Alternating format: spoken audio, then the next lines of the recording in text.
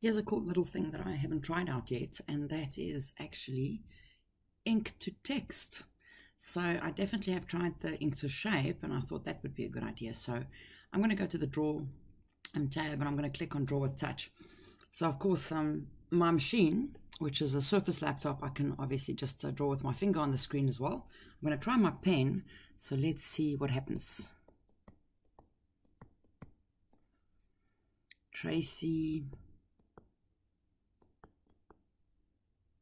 Oopsie. Oh.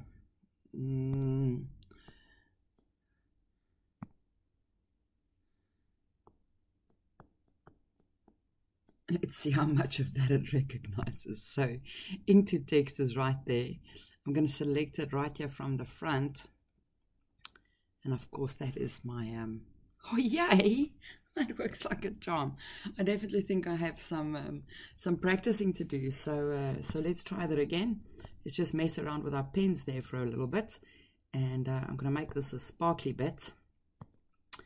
And we'll make it a big pen. There we go.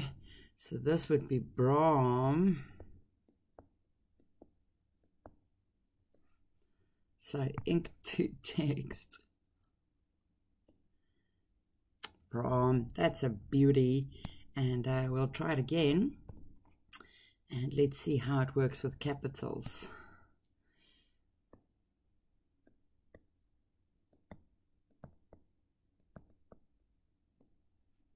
So ink to text actually.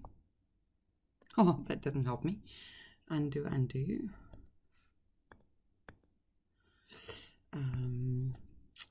Ink to text. Let's see. That's not bad. I actually like this feature a bit, so I do think that I would actually use this with my Surface Pro quite a bit, because obviously it's easier to draw on the screen because I can put it flat. So there's a cool little feature brought to you from PowerPoint. So I hope that you have fun with that.